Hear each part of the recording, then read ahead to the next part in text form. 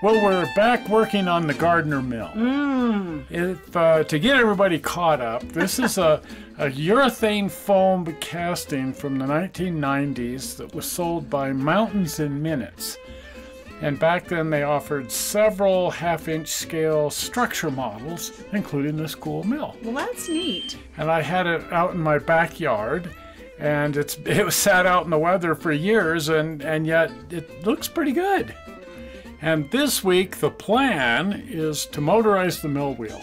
Oh, fun. Because if it's going to be inside here, I think it would just be so much funner if the mill wheel went around. And the webs were cleaned out. Yeah, it still shows a little bit of wear and tear from being out in the yard. I suppose I should clean it. Either that or create a revolving door for spiders. Well, one of the problems with motorizing it is they drilled it off center. They did. And the other problem is I'm just not that keen on the mill wheel itself. It's kind of neat in its own way, but then as an indoor, more detailed model, I just don't quite think it's up to the task. No, I bet the spiders don't either. And so just on a lark, I went to eBay to see if by some chance somebody sells a mill wheel. And they do. Well, they have everything on eBay. Well, these are replacement mill wheels for garden stuff, you know, little garden mills. And this was the smallest size, and the largest size is like 2 feet. Oh, wow. But they're all the exact same wheel. One thing that I thought was mildly disappointing is the spacing is really peculiar here on the little separations. But then I found you can just grab the two sides and twist and get whatever separation you want. Oh. So it's designed so that you can set the separation by just twisting it like that. Oh, neat. That's actually a pretty clever idea. That's cool. So leaving eBay behind and heading on over to Amazon, I wanted to find an appropriate motor, and this guy jumped out at me. It's 10 RPM. It's available in 10, 100, and 150 RPM, but it's a pretty decent looking little motor with a gearbox attached for a very reasonable price. And I thought, man, the 10 RPM is just perfect. That should be exactly the speed I'm looking for. And then they also have a motor mount for it. Oh, cool. So I ordered one of these too, so it'll just easily mount. And then I ordered this timing belt set. Again, very reasonable price. I've used these in the past and they're just wonderful. Well, who hasn't? I mean, back in the day when your motor would fall apart if one of those broke? Yeah, I think this is direct replacement for the Dodge Slant 6. Oh, okay. I was just thinking of my little Plymouth Turismo that, you know, the valves would crash into the pistons and ruin the whole engine when that broke. Well, I actually went through a phase where I was building my own motion picture audio recorders, and this is how I ran the whole system. Oh, neat. Was with these guys. So I figured this will be perfect for the mill. And then I also ordered a whole bunch of belts in different sizes so that no matter how I ended up mounting it, I would have the appropriate belt. And whatever doesn't get used here is going to get used on the turntable. Exactly.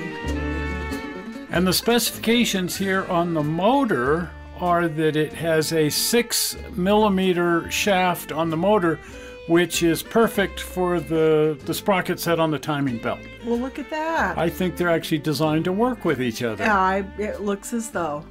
Now, unfortunately, the shaft size for the mill wheel, the water wheel, is ever so slightly smaller. And so rather than drill that out, I decided I would just use K&S telescoping brass tubes and make a little adapter that adapts the smaller size for the wheel up to the larger size for the timing belt. Well, I find it interesting how the K&S brass seems to telescope neatly inside of each other. Yeah, it's a clever system. It is. Each one just fits neatly inside the other. And then I got the appropriate size all figured out and then just silver soldered the whole thing together. That's neat. At that point, it was just a matter of cutting down the length on this so that it would fit neatly inside the mill structure. and fish that through and through the wheel, and there it is. Wow.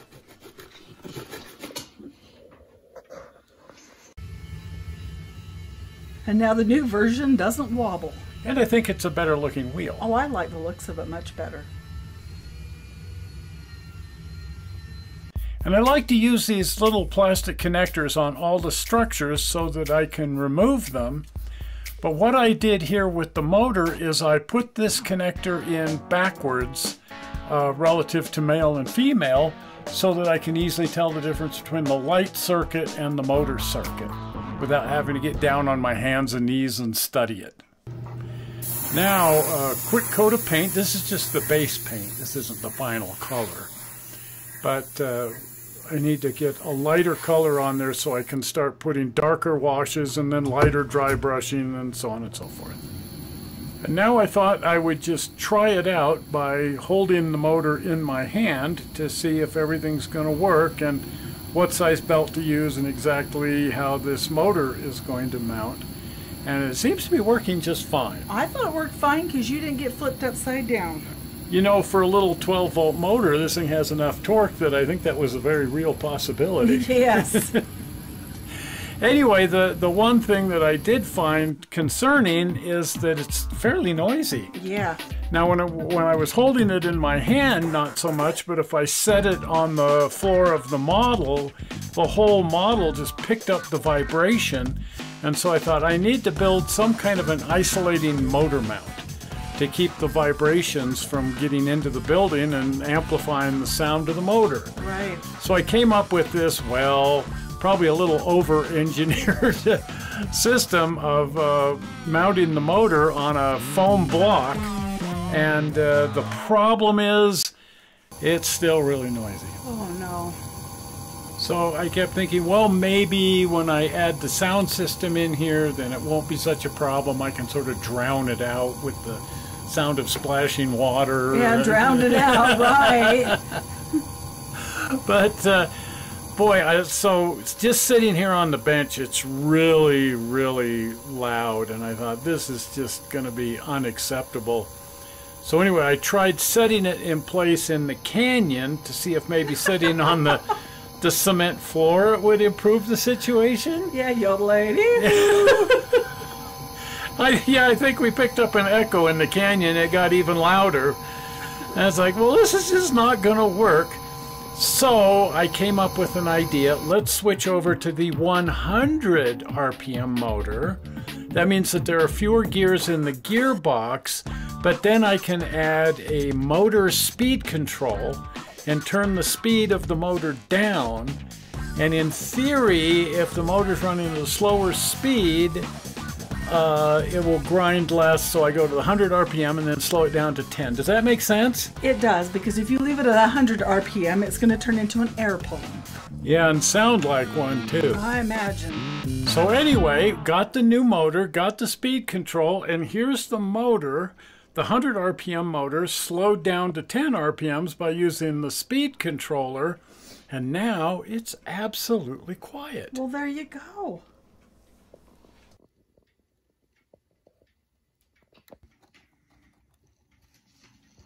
And this gives me a knob to play with. A what? Well, I could turn the speed up and down, and it's a toy. It's knobby. It's knobby. It's a knobby toy, and I can see just how fast I can make it go. Oh, boy. I'm a little kid again.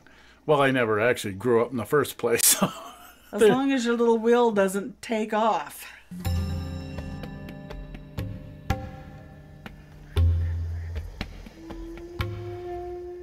So success. Yay. Now, let's move on to lights. Of course. That has to be the most fun part. It's just so fun. It is. You turn out the lights and the interior lights come on, and it's magic. We bring good things to life. Anyway, here's a system that you and I and Steve and Al have all used. You just take a couple of brass rods and run them through the roof part of the structure, and then you can hang all of your lights on it. Wow, knob and tube.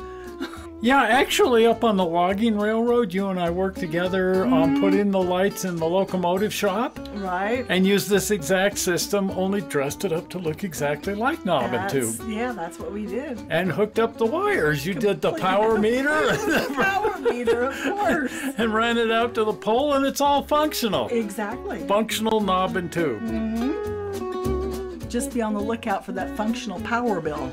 It's in 1/20th scale. It'll be in 1/20th scale when it arrives, too. It's a very small envelope. Now, as I mentioned before, I'm using this same connector that I always use, but here on the lights, I'm wiring that the way I normally do, with the female side of the connector connected to the building and the male side connected to the power supply.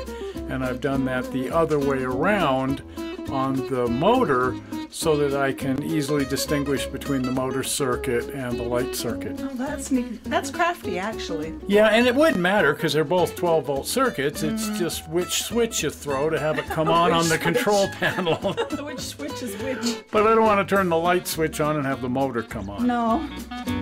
Now, I thought it would be fun to put one of these lights here from Locomotive Joe. You found Locomotive Joe. Yeah, I did. And he makes these, he hand makes these little lights in different scales, and we are using them all around the railroad.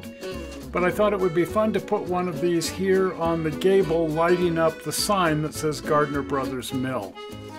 The problem with that is because this is a big urethane casting, the walls are like an inch thick, and that means that the light will mount up into this heavy part here, and I've got to find some way to get the wires out of there. So I just took a drill bit. There's no getting a drill up in here, but I just took a drill bit and went in there and turned it by hand and carved out an area here that I could fish the wires down through, big enough that when I come in here with my pin vise and drill into the gable, it'll be real easy to just hit that larger hole and then fish the wires down through there. That works. And now it's just a matter of hooking those two wires up to the two brass rods that run down through the middle of the building. And then you have your light. Now, I'm also using, to light the interior, these 12-volt incandescent lamps from Minitronics. We get these from the train shop, right? Which is at Gardner Village, which is where the Gardner Mill is. So there's it's kind of appropriate. It's appropriate. Anyway, I just love these, and I just love the nice golden glow that we get off of them. So I thought I'm going to put these throughout the building, and I wanted to use that as a porch light on this casting you gave me. Right. And you found this somewhere. I think it's a Chinese knockoff of a Delton. Yeah, I have no idea. I think it was on eBay. It was a fellow selling things like that. Well, it's originally a Delton, but it's a recast of a Delton. Yeah, it works. I love it. I do too. And then I just fished the leads from the porch light down under the pier where they don't show and brought those around the back of the building here and connect that up to the main bus. Oh, that's neat. Then I wanted to test one of the Minitronics lights here inside the building and just see how that looks, to see if one of these is going to work, and well, that's kind of anemic. Also, I think it's really dark back over here. The mill race comes down through here, and there's a walkway out to the mill race. So I think adding a light back there, and then also adding a light on the second floor here. Absolutely. Now, in its finished form, there's going to be a back on the building, but with the back not on there, I love this glow coming out from behind. And I just love the way it makes the mill wheel look. So I thought I'm going to add a lantern back here behind the mill wheel to create that same effect. Exactly. So that it still does that once the back is on the building. Even with half of the lights illuminated, it still looks really good. Well, and we've got these LED floodlights up on the ceiling that we can change colors with, and that's just fun to see how it looks in the different lights. This is going to look really cool. Well, one thing I like is that little shed. It looks like the door's part way open and there's a light on inside. This is that lantern that I created back behind the mill wheel. I may decide to tone that down just slightly, but I love the effect. I do too. And here's the light pole back by the walkway to the mill race. The walkway's not built yet, but the light pole is here, and that looks really nice. Yes, it does. Now, you know me, I'm just never happy unless I've completely over-engineered and overthought something. And I thought, wouldn't it be fun to have a slight flickering LED going on inside with the other lights? Right. So I added this LED, and as per last week's video on LEDs and stuff, that means you have to add the appropriate resistor to the flickering LED, and here's the math to make all that work. And then, of course, there was just a good deal of trial and error. And then I had a flickering LED. Right, and no flames. Well, I hope there's no flames because we have no 20th scale fire insurance. No. Well, it's working. The lights are on, the motor's turning. It still needs a sound system. Do you want me to sing? I could whistle.